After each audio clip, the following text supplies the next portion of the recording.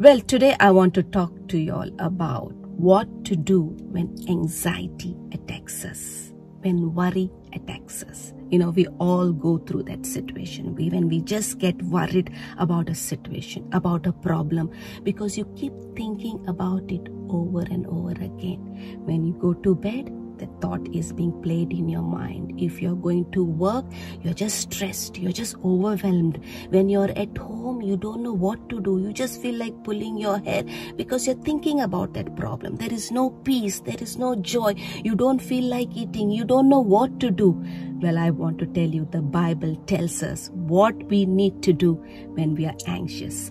If you read in John chapter 14 verses 1, it says, "Let not your heart be troubled. You believe in God, believe also in me." That is the medicine for a troubled heart, for an anxious mind, is to trust in the Lord. If you're anxious, if you're troubled, if you're worried about that situation, about that problem, God is telling each one of us is to trust in Him.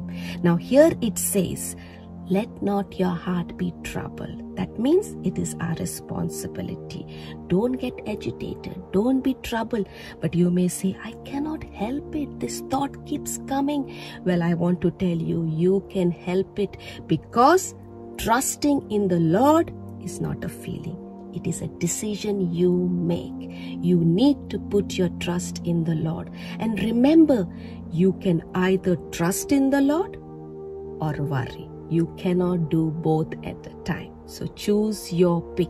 And anyway, we are going to put our trust in something. If it is not God, it is going to be us. It's going to be the banker. It's going to be the friends. It's going to be others. So we might as well put our trust in God, because all others are unstable, are shaky.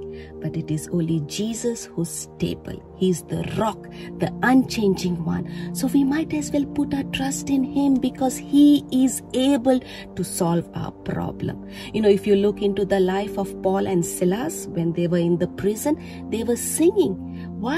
Why they were singing? Because when you are in the prison, it is a situation to panic. It is a situation to worry.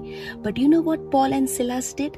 They saw that they could not do anything much. They did whatever they could. And then they said, let's put our trust in the Lord. Because they put their trust in the Lord, they were able to sing. They were able to praise in a difficult situation. And as they were praising, God worked in their situation. Amen. I want to encourage all the viewers. Maybe right now you're going through a situation which is causing you anxiety attacks. You're just worried about that situation.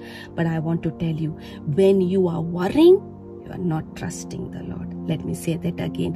When you are worrying, you are not trusting in the Lord. You cannot do both at a time.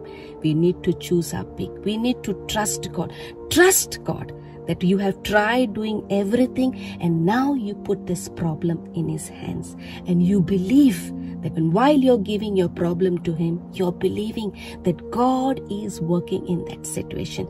Just like Paul and Silas, as they trusted the Lord and they saw God delivering them, you will see the deliverance of the Lord as you put your trust in Him. Amen. God bless you.